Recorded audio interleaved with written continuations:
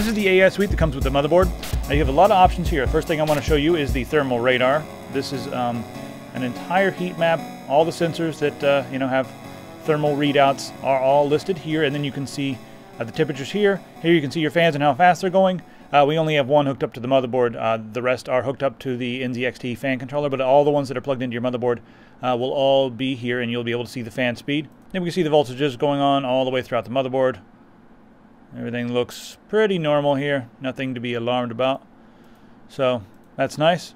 There's your fans. Let's go ahead and close out thermal radar here. Now we have some tools here. This is your overclocking utility. You have utilities to control your DigiVRM voltage regulation. Lots of things here. You even have the AI charger that helps you charge your devices quickly. This gives your USB 3 speed a bit of a boost, and it actually works, so that's nice. All right, let's take a look at their overclocking utility inside Windows. Now, one thing I really like about this is you can make some small tweaks here and just test them out and see how it works. By default, we only have access to the bus frequency and the voltage, so you can just change it that way. That's what most people are going to do. You're not going to really be messing with the multiplier that often. But if you want to get to all that stuff, you can get to it as well. So as you can see here, we have control over all of the voltages. The thing I would recommend doing is just seeing how high you can get with that bus frequency, and then raising the voltage just a little bit. You may have to raise some of the other voltages to compensate, but just a little, bring it up, and then try it. And once you find something that actually works, run Prime 95 a few times. Got Prime 95 here. Just run that a few times. Let it run for a while. If it's stable, then you can go back into your BIOS and then everything will be fine. You can totally calibrate the way DigiVRM works, and like I said, do not mess with this unless you understand this. We are going to be making an overclocking tutorial soon, so I'm going to gloss over this and move on. Since the recording shows you everything, temperatures, voltages, and you can go through and put a check mark on everything you want to see, and it just starts monitoring. And I mean, this is good to leave on the side of the screen if you just want to monitor what's going on. It's very handy. You can do that for just temperatures. If you're just trying to get a good overclock and you want to see the temperature go up and down as you're running Prime 95. Let me just go ahead and do that. So I'm running Prime 95 now. You'll see the temperature start to go up a little bit. Play this in fast motion. This NZXT Havoc 140 really keeps things cool.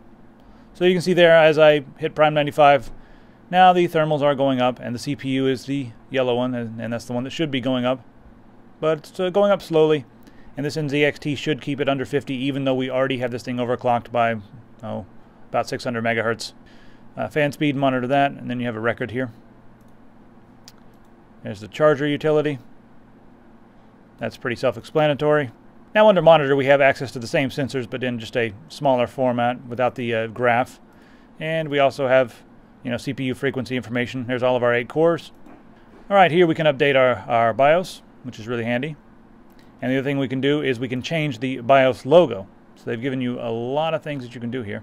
System information. It's basically a fancier version of the Windows system information. Talks about your RAM, your motherboard, CPU.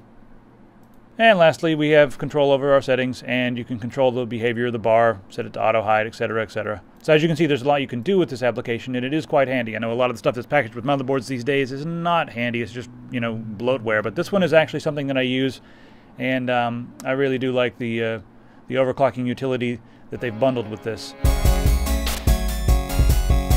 This is the UEFI BIOS that comes with the Asus 990FX Sabertooth. As you can see here, we've got all the information, temperatures, voltage, fan speeds, everything on top.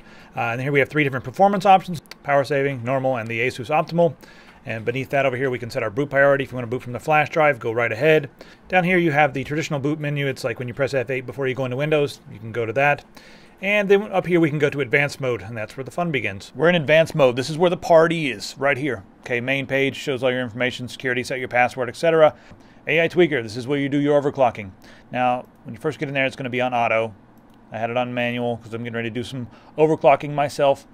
You can also go down here to DOCP. That allows you to load up any profiles that are with your memory. CPU ratio is your multiplier. We'll be doing an overclocking tutorial shortly, and you'll learn all about that.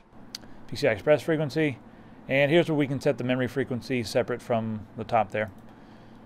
And move it on down here. We've got bridge frequency, all this stuff. There's your hypertransport, link speed. I'm going to leave that auto and let this up here on the top govern all of that.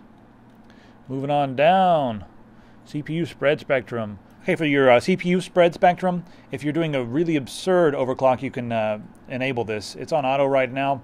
Also, if you're at really high altitudes or at an area that has some strange EMI, it helps to eliminate the electromagnetic interference. So we've got that for the CPU and the PCI Express. Most people, like 99.987% of people, are going to leave that off. Okay, just moving on down here, we have our timing control for our RAM. As you can see here, 99924, etc., etc. You can change all of this. Just, you know, you don't really need to tweak this much. And driving control, which is very mysterious stuff here. Don't mess with it. I'm really going to recommend that everyone leaves that on auto. You have full control over the DigiVRM. That's your voltage control. If you set it to extreme, if you're doing some crazy overclocking, it will, it will give you more power, but it'll also raise your thermals quite a bit. So just be careful when you're playing with this stuff. And again, know what you're doing. We are going to do an overclocking tutorial soon, but it's really, quite simple these days. One other thing you can do here, there's something called the OC tuner. Now, Asus will overclock the system for you. It'll give you, 400, 500, 600 extra megahertz, which is nice. When you click on this, do not be alarmed if the screen goes black. It will reset the machine and then reboot with an OC profile. Let's go over here and take a look at advanced CPU configuration. Now, Cool and Quiet will allow Asus to monitor your system and give you more power when you need it or less power when you do not need it. It'll also lower the fan speeds accordingly. I leave it disabled because I'm a power user and I want all the power all the time. After you enable that, you'll have some other options here to play with. And you may want to enable that, especially if you're using a machine for like a media center or just doing light web browsing and stuff. But I would assume that most people that buy this motherboard are going to be doing some powerful things, so leaving that on. North Bridge. Now you configure your memory. All this here, a lot of this stuff is like server stuff. It's been left in the BIOS, so I'm going to leave all that alone, and I suggest you do the same. All right, this is your input-output memory management unit. It's disabled. Just leave all this alone. You'll be just fine. Southbridge. HPET, that's your event timer, and it's much more accurate than the one that's built into Windows. In fact, if you do not enable this with the later versions of Windows, you're probably going to have a lot of crashes. You can disable this if you're running like an old OS. SATA configuration on the Southbridge, it's pretty explanatory. Just make sure you're running in an AHCI if you're running a new OS. An older OS, like Windows 95 or Windows XP or ME or something like that, may not support AHCI. You'll have to run it in IDE mode. USB, just pretty standard stuff. USB hands on and off. EHCI is no longer used. Now everything is using OHCI. If you're running an old OS, again, you can disable and enable. All right, this is really cool. This is something that Asus does with their motherboards. A lot of the AMD CPUs that are triple core, dual core, and quad core are actually physically quad core or 6-core, but they have some cores disabled. Now, to be specific, the ones that take advantage of this are the Heka, Castillo, and the Zosma. Now, Zosma, those are quad cores, and they will become 6 cores. The Castillo is a dual core that becomes a quad core, and the Heka is a triple core that will become a quad core. So if you have any of those CPUs, go ahead and try to enable this. It may actually give you a couple extra cores. Go back. Onboard devices, all your standard stuff like your USB 3, LAN.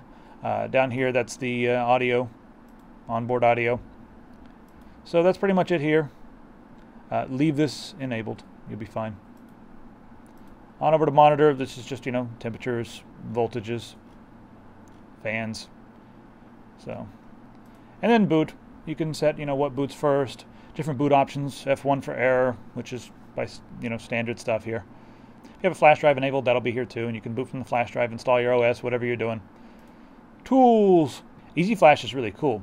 It allows you to flash your BIOS, and it'll work from a flash drive, or it lets you pick a location on the hard drive, and update your BIOS.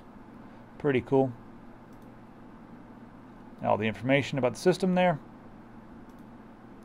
And you can save your OC profiles and then load them up.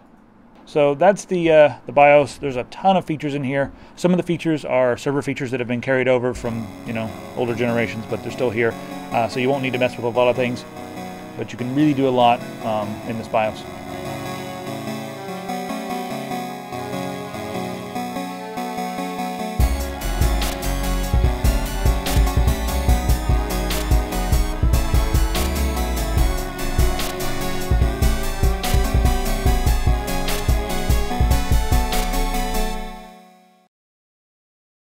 Floss my teeth and call me Sally.